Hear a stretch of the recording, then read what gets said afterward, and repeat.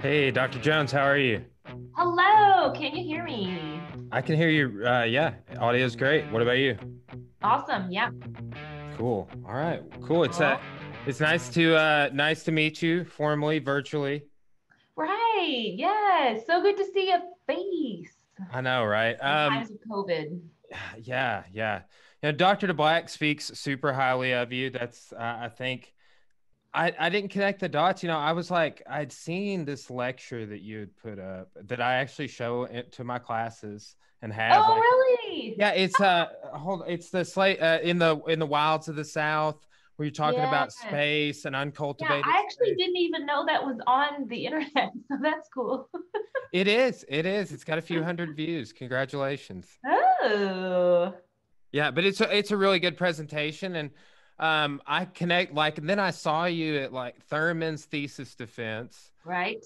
and I honestly didn't even know. I was like, "Oh, Thurman had another person come watch his thesis. It's not a professor." I didn't think you were a professor for some reason. You'd come in maybe like a few minutes later or something.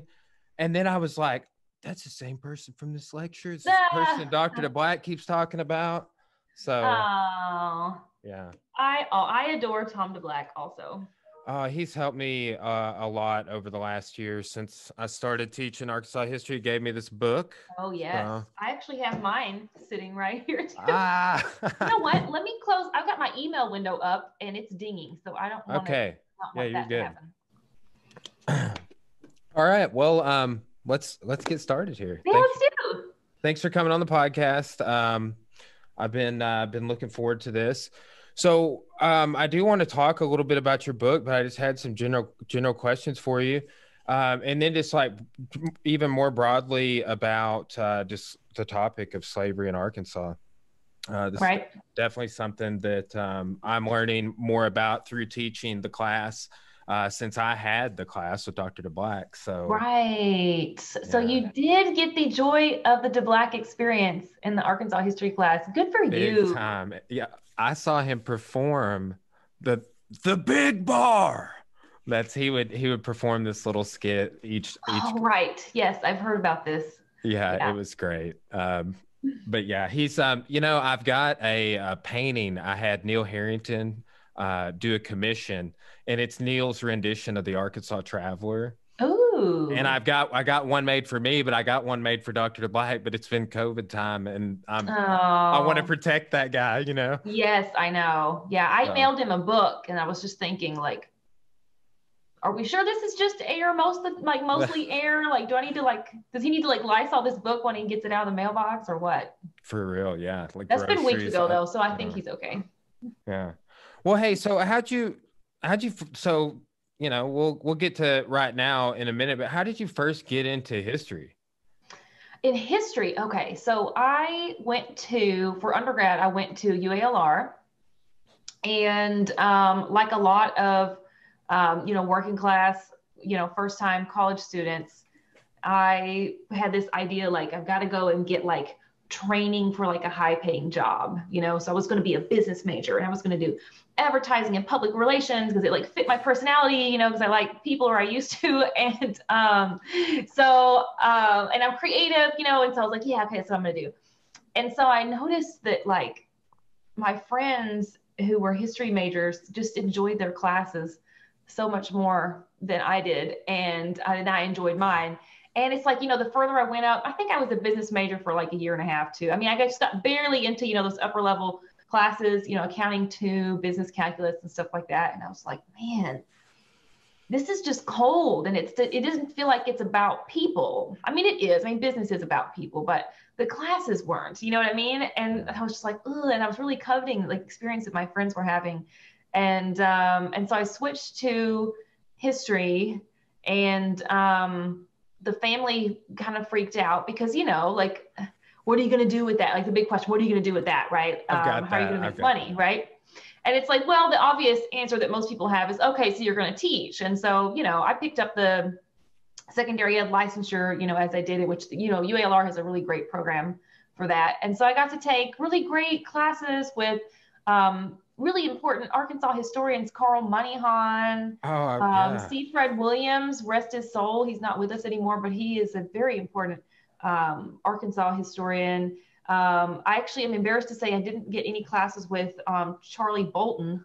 I Oh, don't know. I kind of ended up taking a lot of these other like non-US classes. So I didn't actually get any Charles Bolton's classes, but I really, it fed me, in a way that like the business major didn't. And so it was like, this is obviously, what I wanted to do.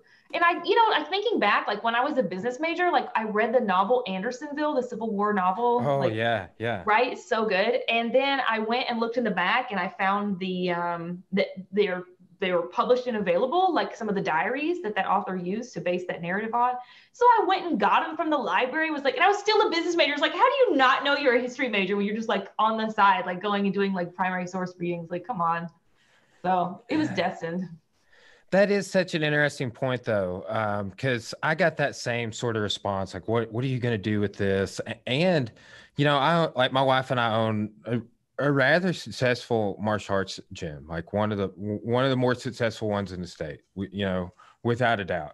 And I thought too, the whole time I was taking history, I was like, well, I'm probably going to get, like an MBA or something, since my business. And, I have a very successful business, but I didn't get a degree in Right. any kind of marketing management business, any kind of program like that. So, Mm-hmm. but yeah, then too, at one point I was like, I think, a radiology technician, Mm-hmm. that was a career path for me. So didn't turn out that way. I'm glad though, because I Yeah. love everything that I'm involved with.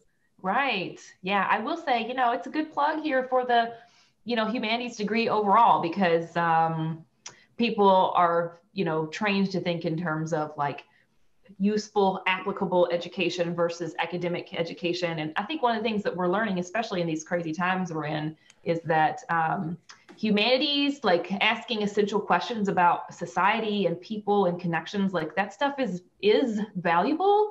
And it's actually not contradictory, being, a successful business owner who also contributes to the community's understanding of history via your teaching and your sort of informal work on that. I mean, that all meshes in a way that, back in the 90s when everybody was pushing, a bachelor's in business, like people weren't thinking in those terms. So Yeah. we're in a pretty cool moment. Yeah, for sure. It's panning out. So, where did you end up getting? So you're at UALR. Where'd you get your master's? I went to the University of North Texas, Oh, and they've got a good their rankings have climbed since then, but they actually also offer a PhD, believe it or not. This is a pretty big school in Texas. It's in Denton, Texas, and it's about, when I was there, I think they had hit 30,000 students. So it's much more than that now. And so it sounds like, like the regional title, it sounds like sort of small and random, but it's a pretty big department, and their history department is respected, especially in military history. I didn't go there for military history. I went there because I thought I was going to study like missions, like in the Southwest. So I thought like Texas, I don't know. I'm actually not really sure like what the reasoning was exactly. So I went there thinking I was going to study the Southwest, and I was taking all of these classes that had like a Mexican American focus or like a Texas focus, and yeah. they had a strong program in that. And I just got like text out, and I was in this seminar on the topic of the Old South, and the Old South seminar was taught by a old professor who I still love, and he's old, right? I mean, he's got to be up in his 80s by now, okay? And he's still teaching.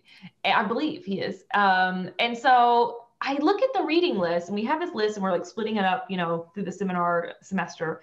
And then we were supposed to read, I think we're supposed to choose like 2 or 3 other books on another list to read and turn papers in like independently of the class meeting. So we had like our in-class work, and then we had all this other stuff that we didn't present on. And so I'm like, man, I'm feeling texted out. I was like, I'm going to look for something about slavery in Arkansas.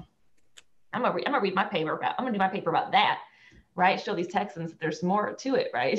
And, I look at the list and I'm like, oh, this is outdated. There's one book about slavery in Arkansas, and it was from 1958. And I was like, well, the professor's really old. He probably just needs the list updated. And so when I talked to him about it, he was like, no, ma'am, that is the most recent book, length study focusing on slavery in Arkansas. And I was like, oh, yeah, this is going to be my job.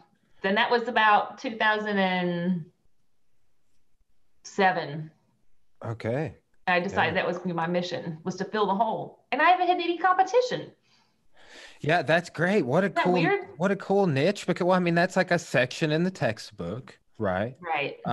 And it's definitely a pretty, like, I remember Dr. DeBlack getting heavy into that in his course in a whole lecture. And then we had like another lecture on just Lakeport, like in the antebellum era, but right. I mean, cause I still have those notes, and Cora after me, my wife took that class and I have her notes too. Oh man. Yeah. So and then I will just hit him up. I'm like, hey, it says here you showed this documentary. Like what was that? I can't find it anywhere, so I've hit him up about this, like trying to follow the same, but I feel like a rather, I mean, I have a whole writing assignment. I have a dude that's out of the ordinary, the normal flow of the class, in my class, but that's great that there's not competition there.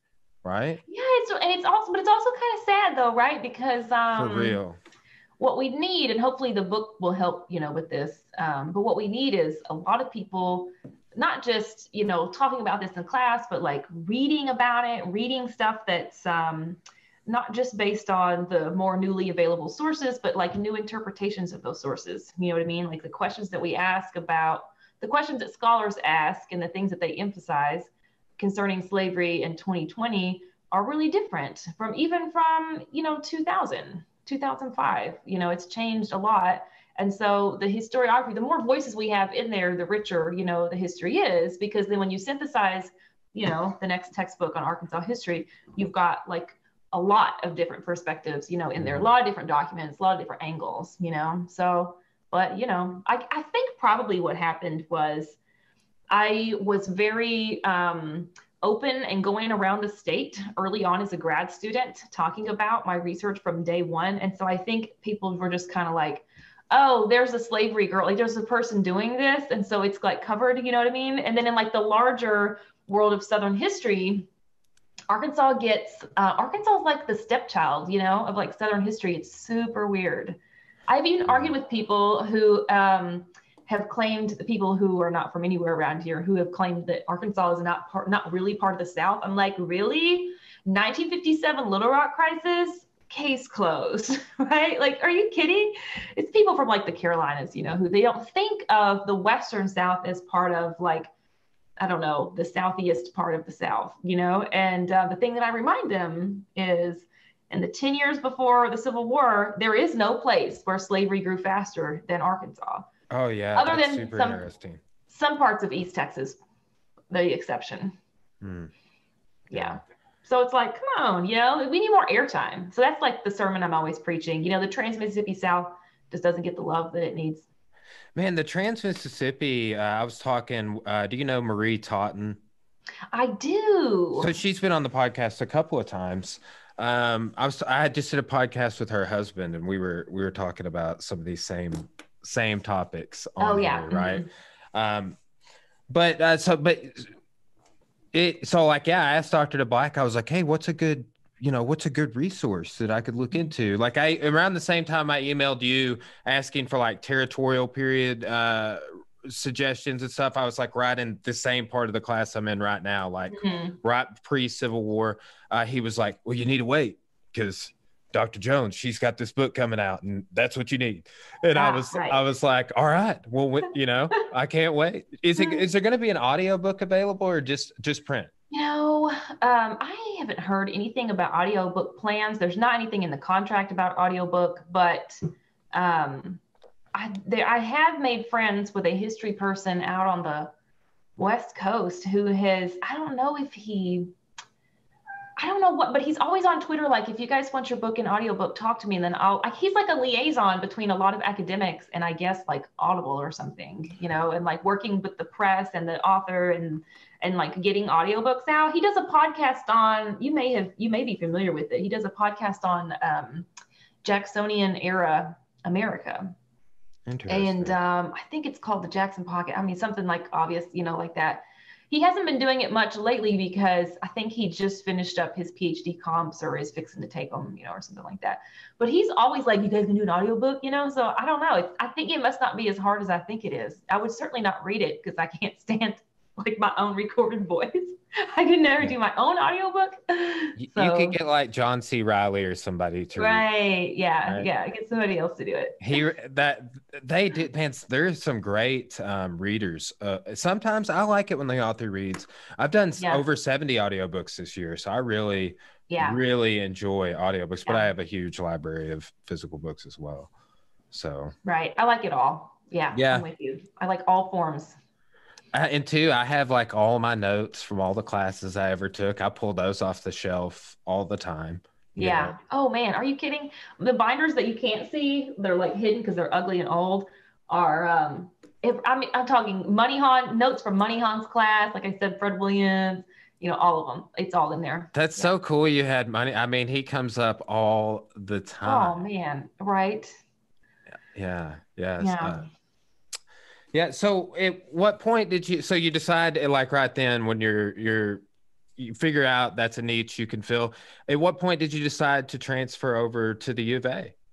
Right. So that was actually part of the decision so I get down there and I'm like talking to my friends, the professors, they're like, yeah, you really need to do this. Oh my gosh, and so I'm like, well, I got to go where the documents are, where the enthusiasm is. Right. And so that's what I did. And when I when I came to talk to them about doing the PhD program at the University of Arkansas, Jeannie Wayne was the chair at that time. I came and talked to her and met her, and she, like so many other people, like she would say, oh, well, I would say, well, I want to do my dissertation on slavery in Arkansas. And then people would often ask, and she was one of these, okay, well, like what part, what county or a couple of counties, or do you want to talk about women in slavery, or do you want to talk about I don't know, like upcountry or I don't know, something like that. And I'm like, no, like all of it. Like I just want to. We can't keep just chipping away because there's a handful of good master's theses on various topics about slavery in Arkansas, little articles here and there. The stuff that's like more like macro though is like small. So for example, Charles Bolton's stuff about slavery and the defining of Arkansas that came out in the 90s.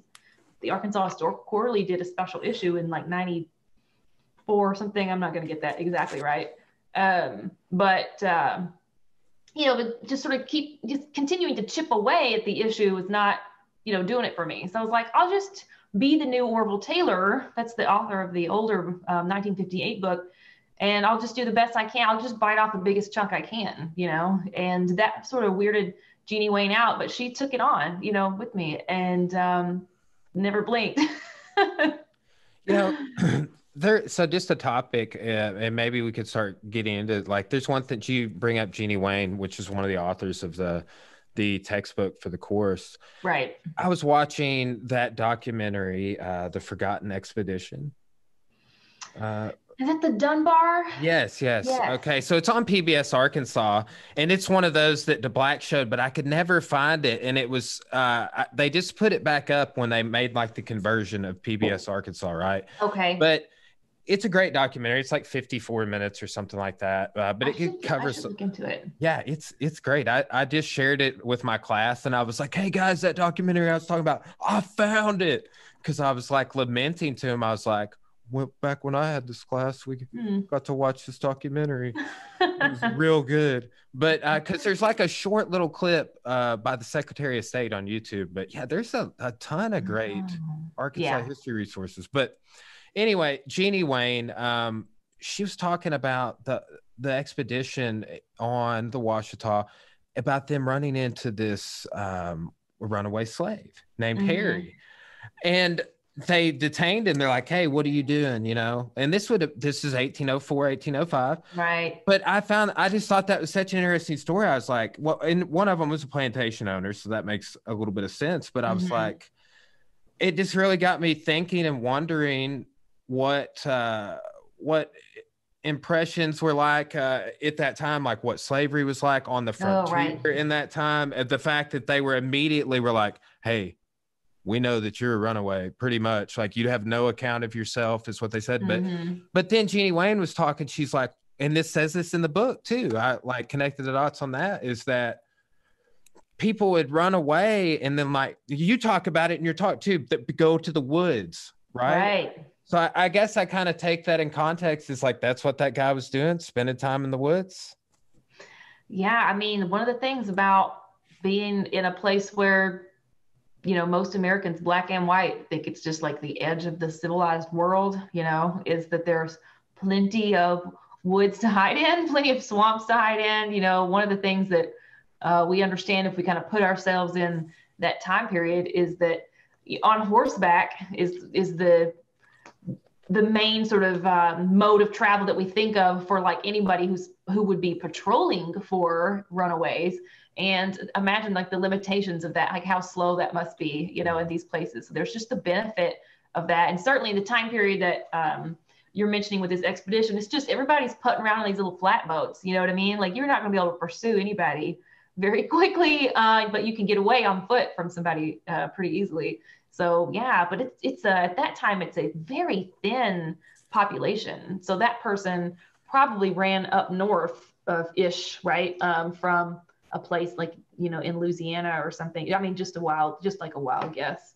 But it's very sparsely populated, and like it stays that way, like seen as this like sort of wild place where lawless people who are up to no good hide in, all the way up through, I mean, I'd say even close to 1840. I mean, people think of it as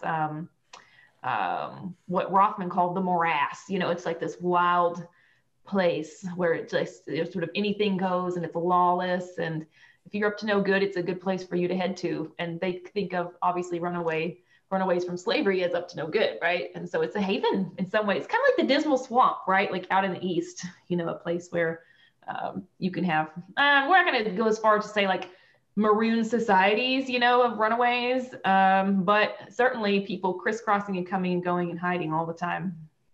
Yeah, you did mention like there being like a base of maroon slaves like around Little Rock Right. in Like that they're hiding talk. in the swamps outside of the Yeah. town. Because I mean, it's not much of a town anyway, right? It's like very small. But yeah, so they're able to do this a little bit. It's nothing like you see in other parts, of the Atlantic world, like as far as numbers, But yeah, they're doing the same essential thing, which is like hide, raid for supplies and food, hide again. It's pretty interesting. So, in that talk, you talked a lot about uncultivated space, but you really talked about, I felt like you were getting into the territorial period, like pre-Civil War mostly. What is like, and you're talking about your book is going to be, is a broad approach. What all do you cover in your book? Like, how do you lay it out? So the book is, like you said, it's broad as far as I'm trying to pull in, the whole state, and I'm trying to pull in the different types of work that enslaved people are doing. Most of the discussion is about cotton, corn, and livestock, but of course they're doing other things, as well. And so I cut it up. It's roughly chronological. So the beginning has to do with, that morass and like that kind of reputation for lawlessness that is just the bane of the existence of slaveholders, but provides some outlet for enslaved people. And then I moved to kind of looking a bit sort of like bird's eye view on the river systems in Arkansas and kind of touching down in certain places to give you a little bit more of a specific idea of what life on the ground, would be like for people there. And then it moves to a little more thematic. So I've got a chapter on like their material life, housing, food, clothing, the kind of stuff that's, I mean, it's well mined, as far as the historiography American slavery overall, but the specific experiences of people in Arkansas, right? It's just not so much out there. So kind of looking at that, talking about power and space and placemaking, and just kind of the way that people tried to make a home, out of a place where they're supposed to be, a place in a situation where they're intended to be, dispossessed. And then we moved to, I've got a chapter that's more like agriculturally focused. It kind of takes you through the crop routine, takes you through the crop year, through the, kind of like the weekly routine, how like Saturdays and Sundays might be different from the regular part of the week. And then kind of zooms you down into like the day. It takes you through like a day for some of these people. Like what's it like in the morning? What's it like in the evening? Like when do they have opportunities to carve out, some breathing space for their own, family time and their own concerns. And then certainly there's a Civil War chapter. And what I try to do with that one, because it is sort of a large mass of stuff to talk about in one book, I try to stick to people who are experiencing the war while still held as captive labor. So the book does not offer, this is my disclaimer, the book does not offer a comprehensive treatment of the process of emancipation in Arkansas, because that deserves another book. More, right? That deserves more, attention and focus, and so I try to make it clear to people that you're going to get a sense of how that played out, but it's not going to be a comprehensive one. Like different parts of the state at different times, you're not going to get it, there. So, and then the conclusion is in some ways a little bit of an epilogue, because it gives you kind of take some of those themes from earlier in the book, the use of the environment, relationship with the land, the power struggle of, related to space and place, the ability and the sort of attempts to create a sense of home and place, and sort of what happens to people after the war. And so I've kind of grabbed a few folks and tell you a little bit about how they try to make meaning, out of their surroundings and farm acreage. And some of them just say peace out to Arkansas totally, Yeah. Nice. How long did it take you? Did you start writing this when you were in graduate school? How long did it take you to put the whole book together? Well, I guess the very, very beginning was my master's thesis on, it's called Slaves and Slaveholders of Hempstead County. So it's not really like a narrative, but it's kind of a lot of statistical stuff in there about profitability, which people thought was old school. And then now that's like, the stuff's kind of back, I guess, which is kind of interesting. So a lot of the work in finding out what the sources are and how to get my hands on them and how to read them took place then, in the master's program. But certainly the book manuscript is kind of like the new improved version of the dissertation, which I started in. I mean, you kind of chip away at it a little bit as you go, but in earnest, I guess I started my dissertation writing in 2011, I think would be right. So when did you graduate with your PhD? 2014. Okay. Yeah. And I guess I saw in the description of that lecture, you were a visiting professor at UCA for a while. Right. I was trying to remember when that was, if I was at UCA or not. So yeah. So my sort of dissertation revisions semester was the first semester that I worked as a visiting professor at UCA.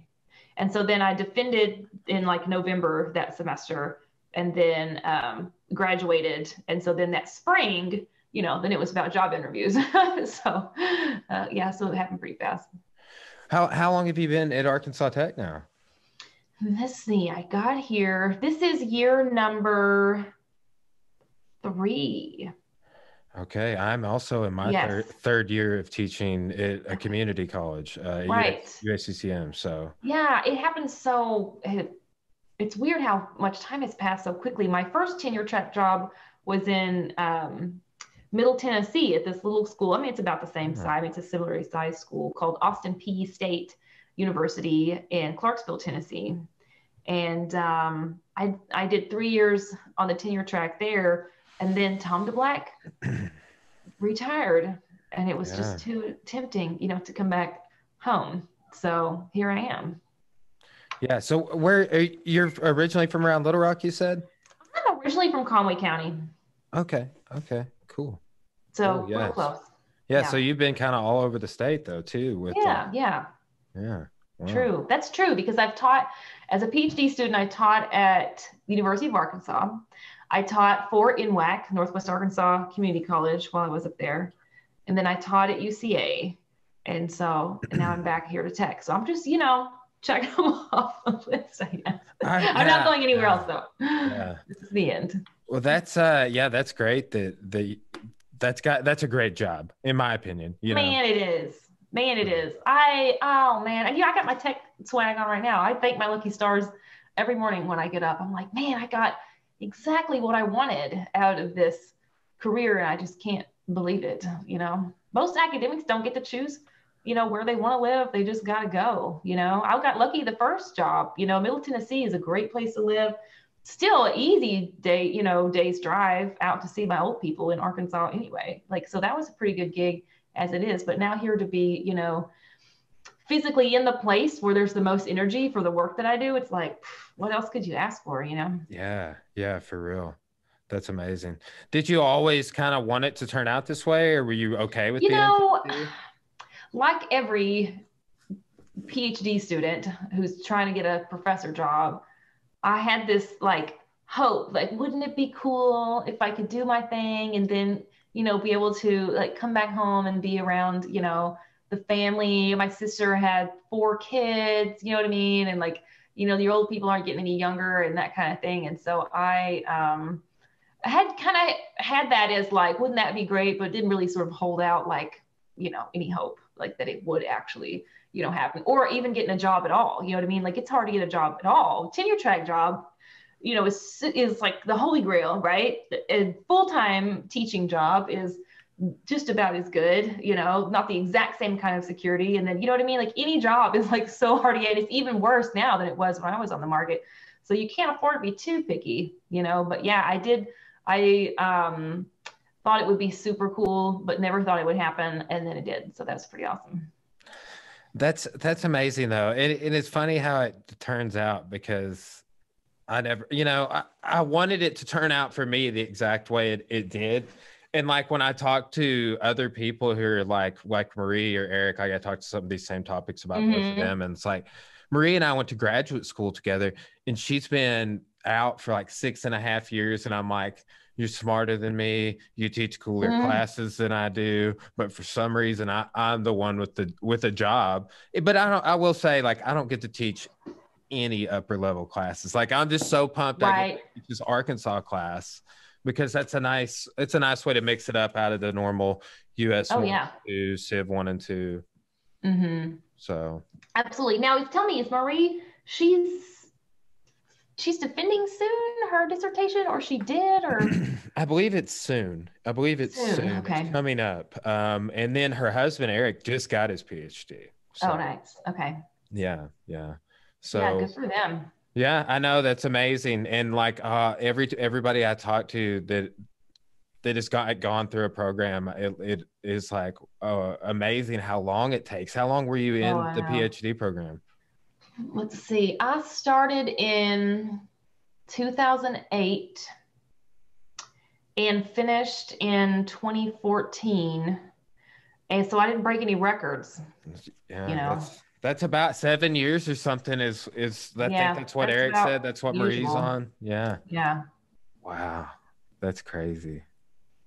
So what kind of okay? So here's another question I like because I mean, to build a business, to get an education, especially at the level like you were in school for a long time, like what you like 7 8 years for your. Well, I spent all my 20s in college. I mean, that's what I did with my 20s. So, Oh yeah, I was 28 when I got out, but I didn't go back until I was 23.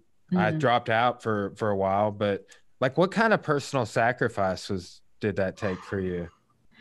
you know, um, it started out like the very kind of like usual stuff where it's like, the spouse gets season tickets for football from work. My spouse worked at a bank in Fayetteville, and so they kind of got like a bit of a deal. The bank would buy up season tickets and then, whatever. So anyway, we had like this nice little inn. And every Saturday it's like, I can't go and spend hours in a stadium. Like I need to be sitting with this laptop.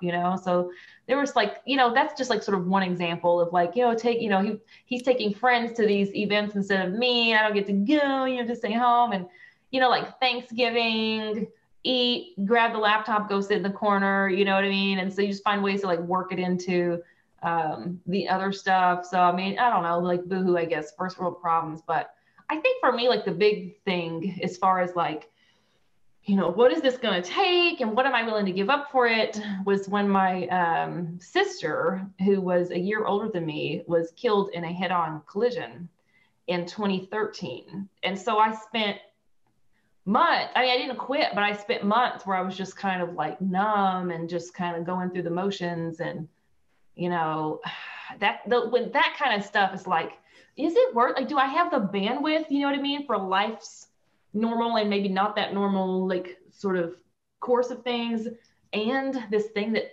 it's in some moments of your life just doesn't seem, very important. But, I don't know. I don't really know what my point is on that. I guess when it comes to personal sacrifice, it's like it just what it does to your like mental health, to spend all your time feeling like you're behind or For feeling that that, long. like that nagging dread feeling like as a student, to have that for like years, like without end, like it really wears on you. And then if something unexpected happens, then it's like, whoa, man, Yeah. So.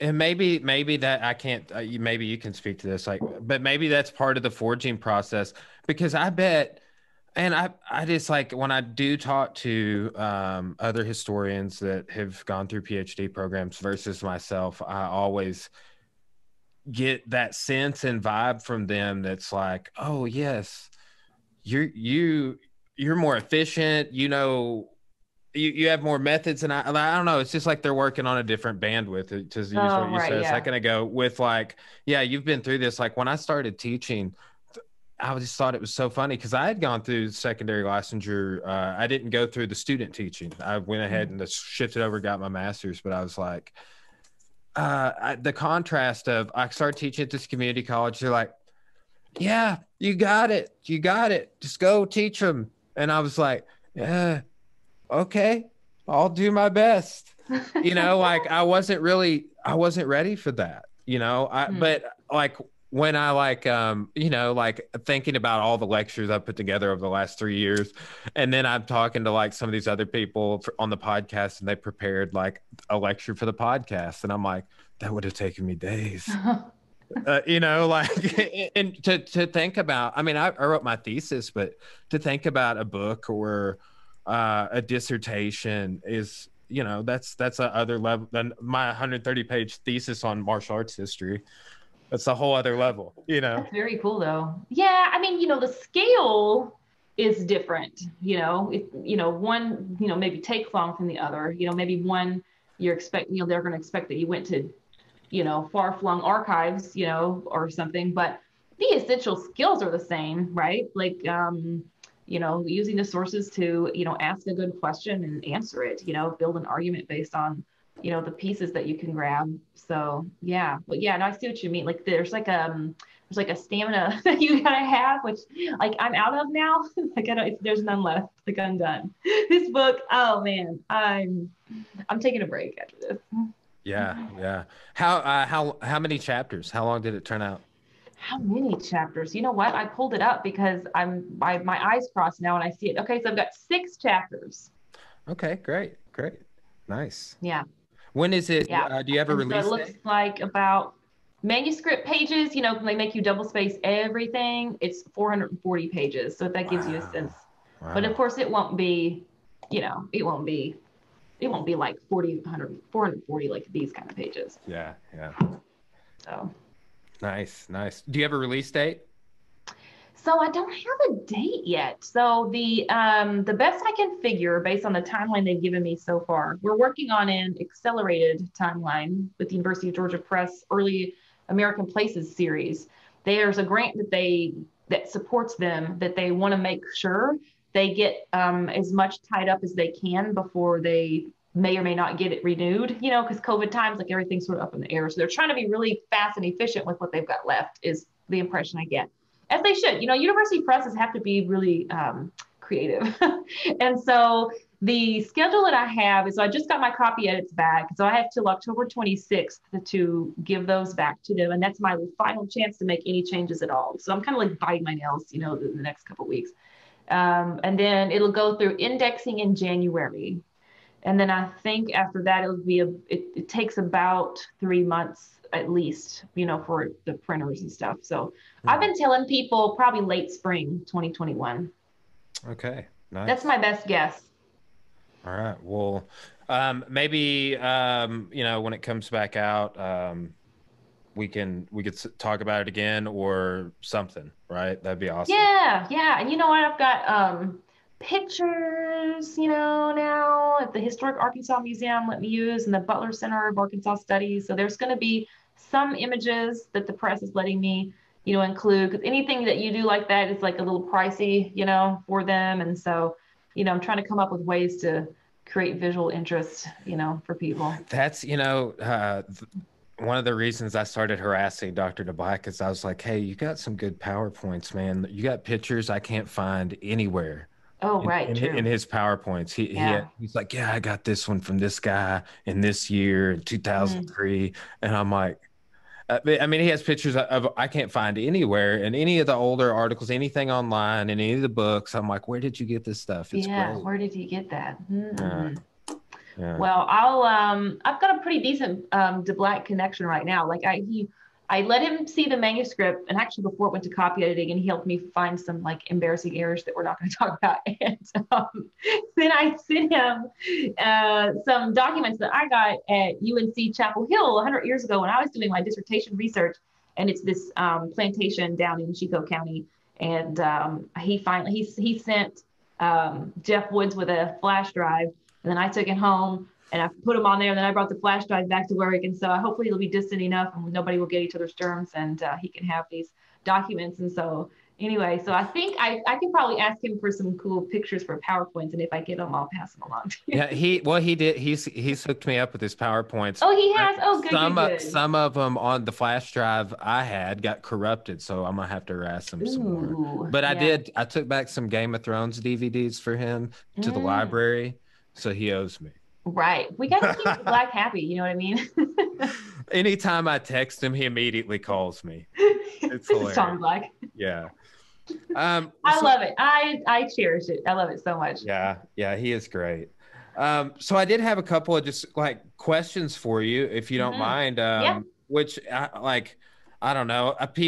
My students ask me questions all the time, and I'm like, well, I never thought of that. I'm sure you have thought of anything that I could possibly ask. Well, I don't know. We'll see. But to not put you on the spot, but what do you think are some common misconceptions about slavery in Arkansas? Ooh, okay. So one that I really ran into when I was in Northwest Arkansas is the idea that slavery in Arkansas wasn't very important, like that there wasn't that much of it, that it was just like down in the Delta, like where you think of cotton, but not, everywhere else.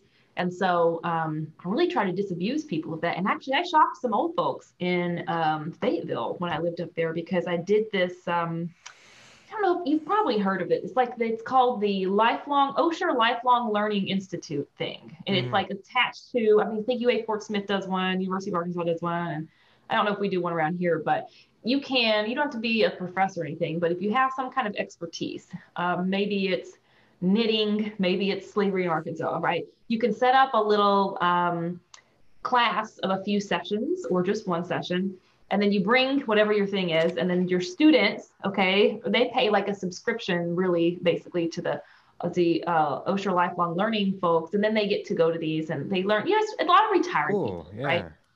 And so I set this up, and then I find out that there are all these retired people in Fayetteville who are from up north, and they thought that they were retiring somewhere. They were like, oh, I'm not going to retire in the South. I'm going to go to Fayetteville, Arkansas. And so my class was kind of like, guess what, y'all? You're in the South.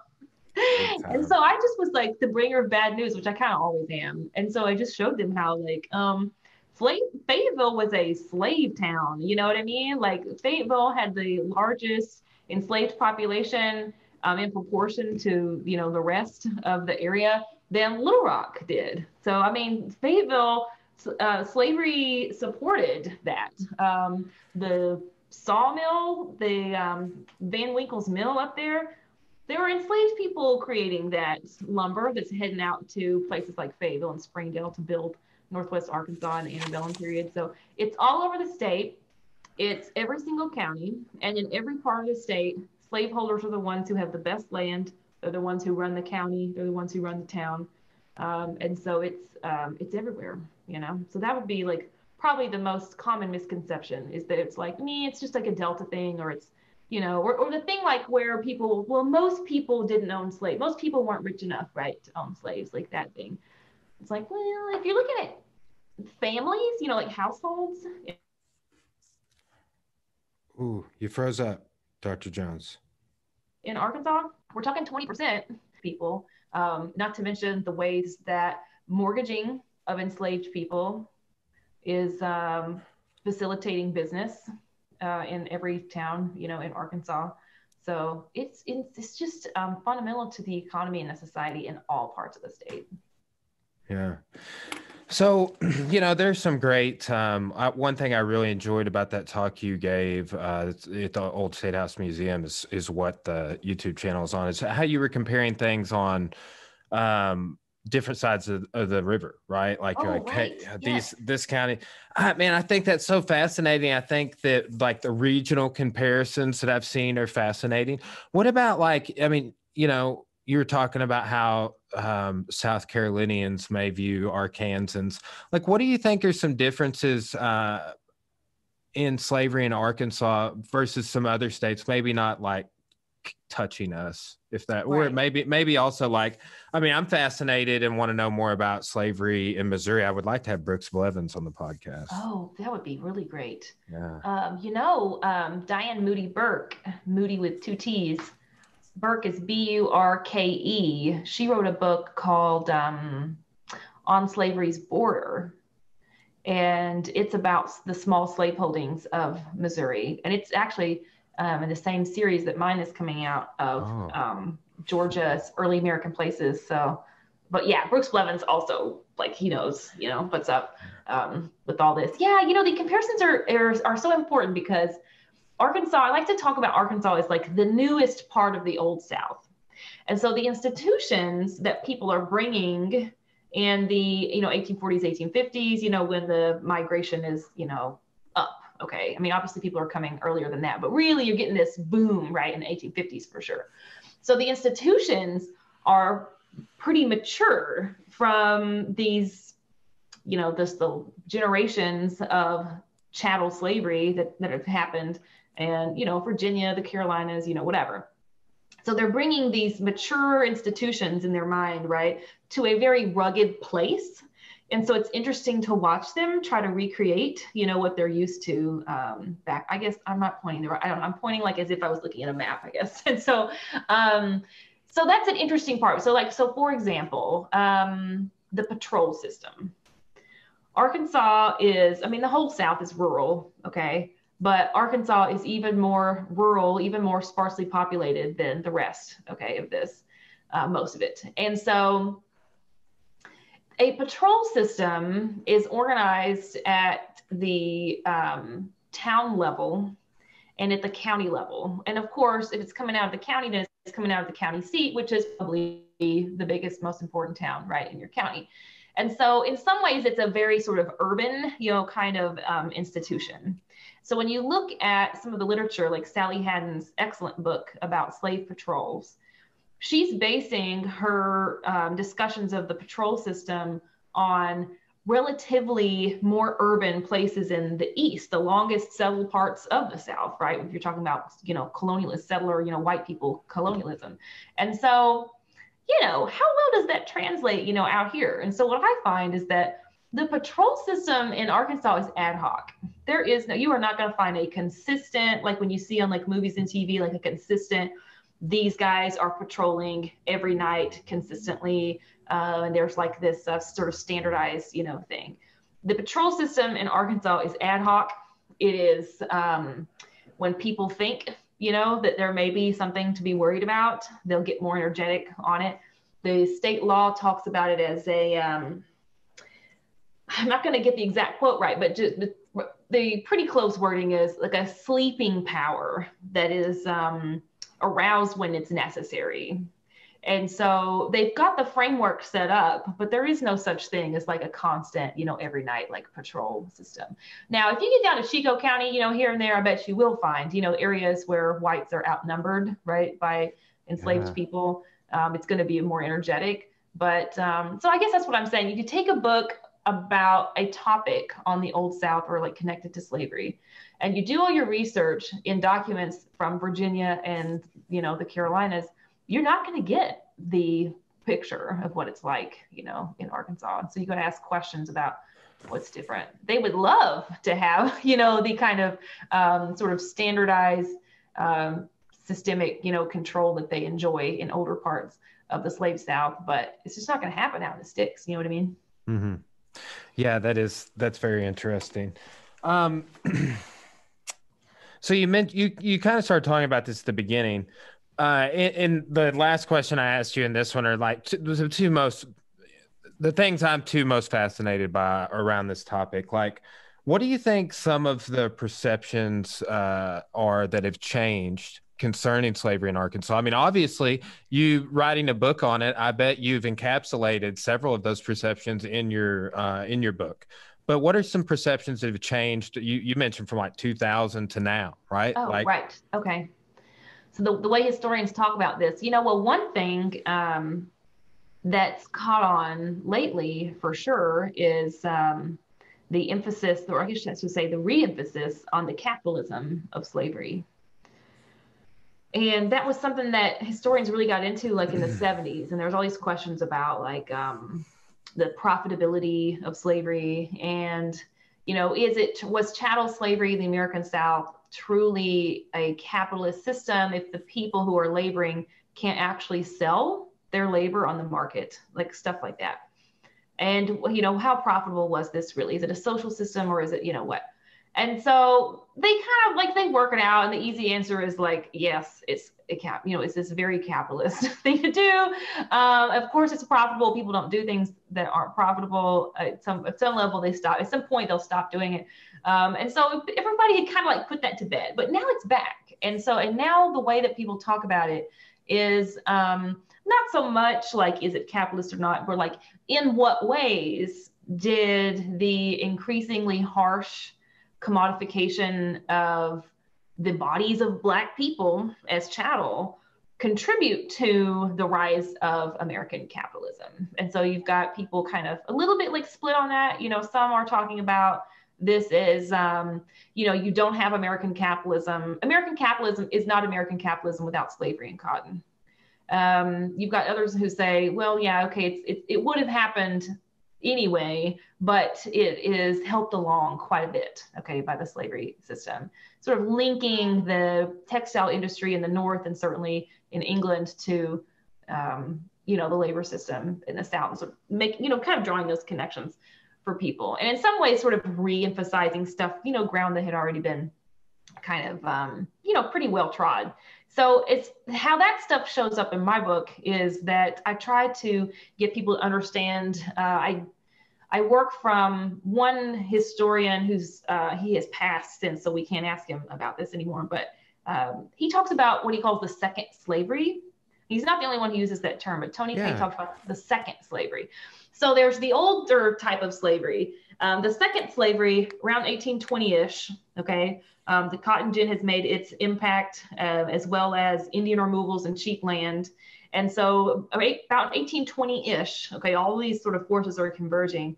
And so you're getting a new, harsher, more capitalistic system of slavery based on cotton and the expansion of cotton westward, okay? And so that's right when Arkansas hits the ground, as its own territory. And when they, get their constitution, pushed through without restrictions on slavery, then it swings the doors wide open for the second slavery to come into Arkansas and define it.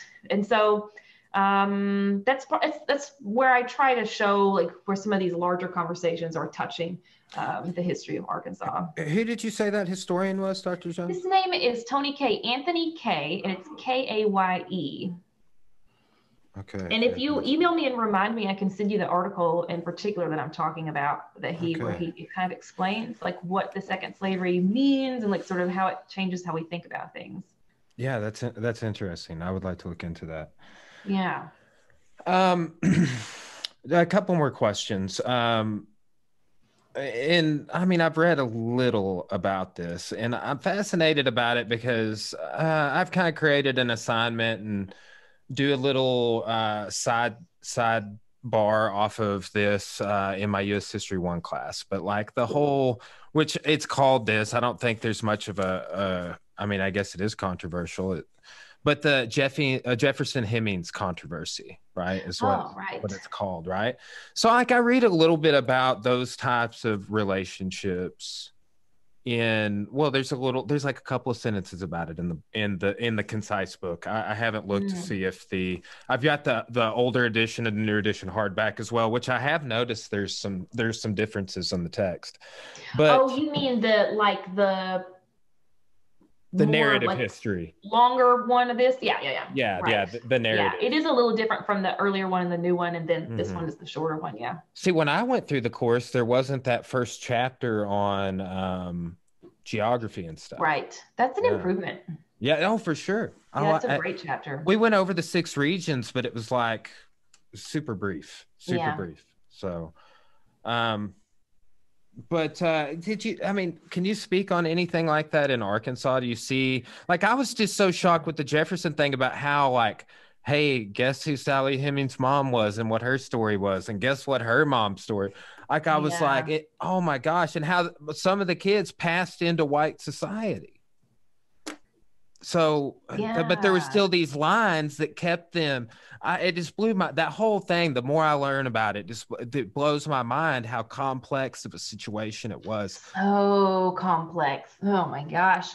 And you know what? That gets to one of the things that I should have mentioned a minute ago, and I didn't, is that if you're talking about how the conversations and perceptions about slavery has changed among historians, the gendered analysis has exploded in the last 20 years. You know, there's so much more emphasis on what it's like for women as opposed to men in this system. Um, revealing what white women are doing. If they're just as, complicit in the system as white men are, which is sort of Captain Obvious, but the literature wasn't showing that. It wasn't emphasizing that, I should say. And so, yeah, the Jefferson, Sally Hemings thing, we do see, and it happened way more than we'll ever know, right, in Arkansas. And so the thing I always try to remind my students about is that there really is no such thing as consent in these relationships, at the level that we expect in our society, today. And so I always try to kind of like start with that groundwork. So even if you're not talking about a child, which Sally was when that began, even if you're talking about somebody who's, 20, 25, whatever, she is held as chattel by this person. And so it's not a level playing field. And so there is no, it's not a healthy like relationship, right? Like we expect for people to be able to have right now. So I try to I don't know, because, I've had students call Sally Hemings Jefferson's side chick before. And it's like, no, I didn't like. Did you she's watch like 14 or Hamilton? 15, and it's not even when it started. She was really Yeah. young. But again, even if she was, even if she was 45, the level of consent, it just doesn't exist in that situation. So yeah, it happened in Arkansas, and it's not just enslavers, okay, getting with violently or otherwise, enslaved women that they hold. It's also, sometimes it's the Irish guy that they hired to, put the brick up around the well house or something, you know what I mean? That kind of stuff. Yeah. So they're interacting with other white men. And of course, there's little babies that will result from that. And so the famous example in Arkansas of a woman leveraging this is Abby Guy. So you may or may not have read about the Abby No, I Guy haven't. case. So Guy is in Guy. this was a situation that I argue shows us, there's a little bit about it in my book, but there's much more written about her than I have. There's some legal, I think his name might be James Scott or something like that in, I think it's the UAL Law Journal or something. A guy has written about this Abby Guy case. And from my point of view, it shows you just how much opportunity relatively there can be for these people on the frontier, where people are sparsely populated. Not everybody knows everybody from back in, Tennessee or whatever. And so this woman comes to Arkansas from Alabama, and she was owned by the dad, who I think died. And so she passes to the son, but somehow she gets away from him, and they're living in South Arkansas. And she gets with a white man whose name was, I think, Daniel Guy, or no, I can't remember what his name was. Anyway, his last name is Guy, where she gets the name Guy. And so she's living with this man, like as a married couple, and she has babies.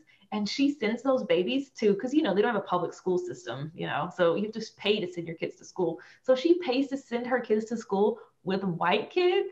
She pays white people to work on her farm. She gets money. She inherits. The guy she was living with died.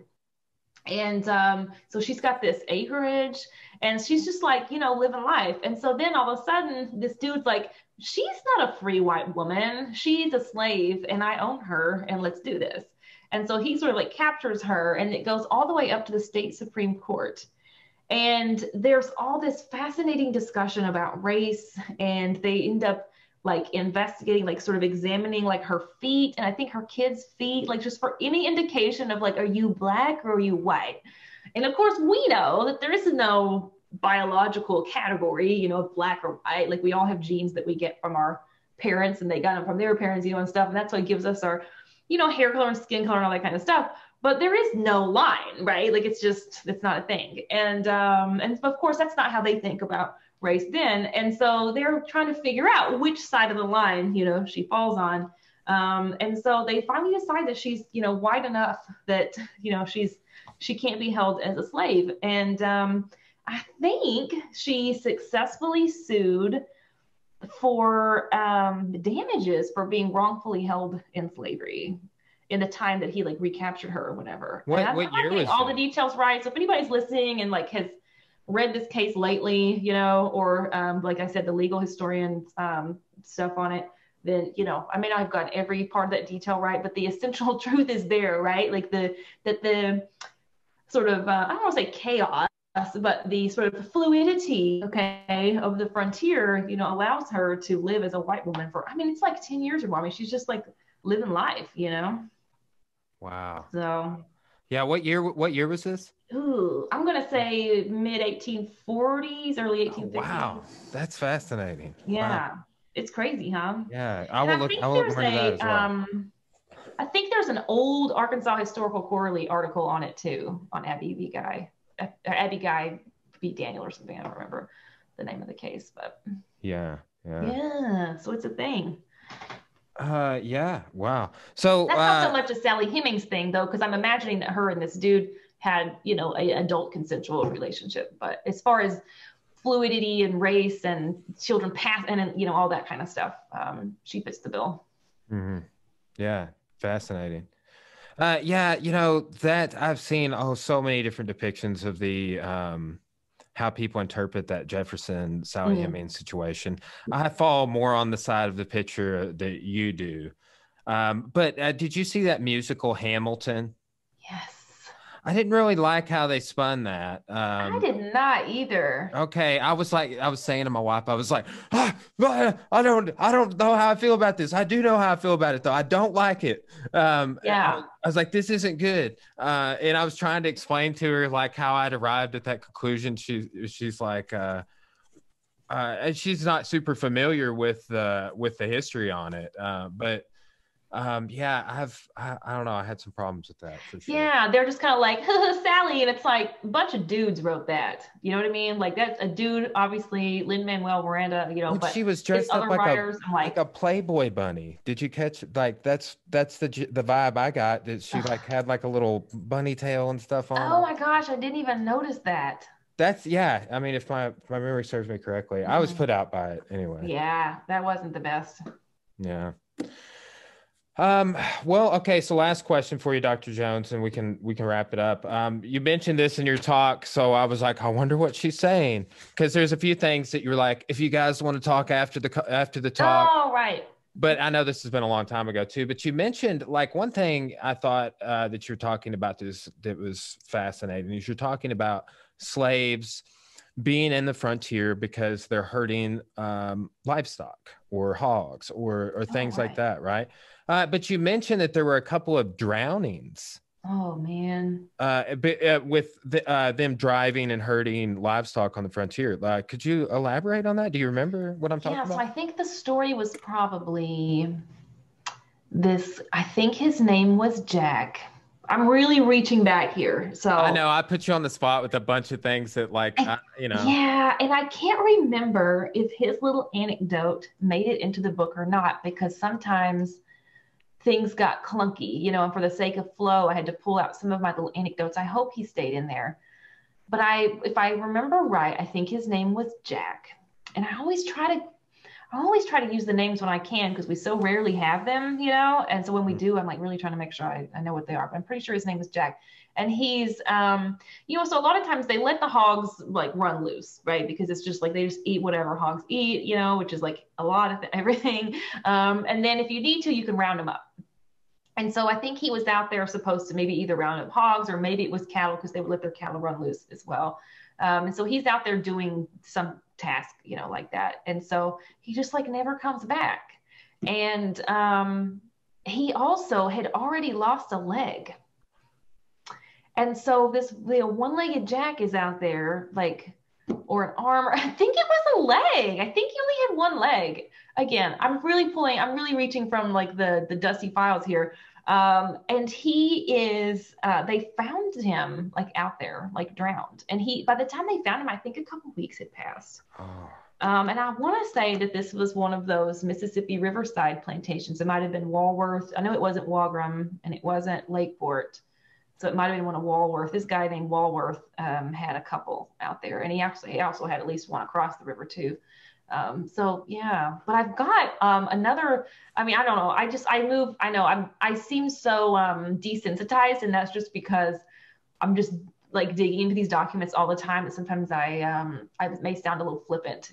But of course, it's a horrific story, and it must have horrified the people who know Jack and love Jack, right? And it just gives you a little glimpse into how precarious all of their jobs are because you give the stock driving job to somebody who isn't super physically strong. A lot of times it's a child's job, but you could still, not make it and get hurt. I mean, they're getting small injuries all the time, all different kinds of ways. They're getting their arms and legs smashed by when they're rolling logs and stuff, they're getting cut at the gym, they're getting caught in the gym, all these different things happen to them. So all of their work is attended to, with some kind of danger. And so, yeah, that was one of the extra sort of sad stories. But I've also got another juicy one on the topic of stock raising, where there's this guy, and they call him Old Man Humphreys, and I think he was in his early 70s, late 60s maybe. And the neighborhood has decided that he's stealing the cows in the neighborhood, and that he is employing an enslaved man to help him do this. And he has others that he holds as well, but this one person in particular is helping him do this. And so the neighbors are like, you know what? He's been doing this for years. He runs his stock close to the neighbors because everybody's stuff is just running free. And then when he calls them in, he'll just kind of scoop in one of theirs, okay, with his. And then he'll wait till the middle of the night and slaughter it. And this enslaved man helps him do it. It's just like a whole intrigue. Okay, so this old man has been running this racket for several years, according to his neighbors. You know what I mean? Like, who knows? And so they show up, and then this was another case that goes all the way to the state Supreme Court, and I can't remember what the legal issue, why it needed to go, what the sort of, particular appeal was. But in the course of this all coming out, the neighbors are having to testify, and well, how do you know that he had your cow? And it's like, well, I asked this enslaved man, I think his name was Peter, Well, we asked Peter, you know, about it. And they're like, well, did you bribe him? Somebody said that you bribed him. And then this neighbor goes, no, I did not bribe him, but I told him that I would not begrudge $20 if I could find out when the cow was in the pen. And $20 at that time was a lot of money. And so it's like, so you did kind of bribe him. And he's like, no, I never did give him $20. I didn't give him $20. And so these people find themselves in the middle of these, neighbor feuds, and they're playing both sides, right? You help the enslaver slaughter the neighbor's cow that the neighbor's that your master stole, and then but you're also gonna rat him out, right, and stuff. And so they're just like trying to survive, you know what I mean? So it's pretty wild. Fascinating. Yeah, that was just an interesting point that stuck out to me, just with the livestock. Right, it's a huge part of their work, and I don't know if I do enough. I tried in the last, the most updated version of this manuscript to do justice to that because it's such a ubiquitous part, of agriculture in Arkansas. So hopefully it has enough presence that people will get, how just important it was. Yeah. Well, Dr. Jones, I appreciate your time today. This has Well, been I'm just awesome. like so happy to be invited on your podcast. Hey, I've had a lot of great guests, of which you are now one. And I think about it as like you've now contributed to the database. I definitely Right. feel smarter having had this conversation. And sometimes I feel smarter, sometimes I feel dumber. Oh, right. Yeah. Oh, But yeah. but no, I mean you did leave me with some good things to go and do research on.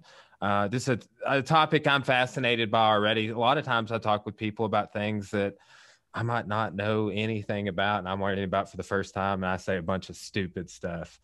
So, but anyway, it's been super informative, and I really appreciate you taking the time once again. So, Well, thanks so awesome. much. So happy All to right. do it. All right. Well, hey, hopefully we'll see you around, and I'll look forward to seeing the book when it comes out, reading the book. Absolutely. Okay, thanks. All Stay right. safe out there. All right. We'll see you, Dr. Jones. Have a good day.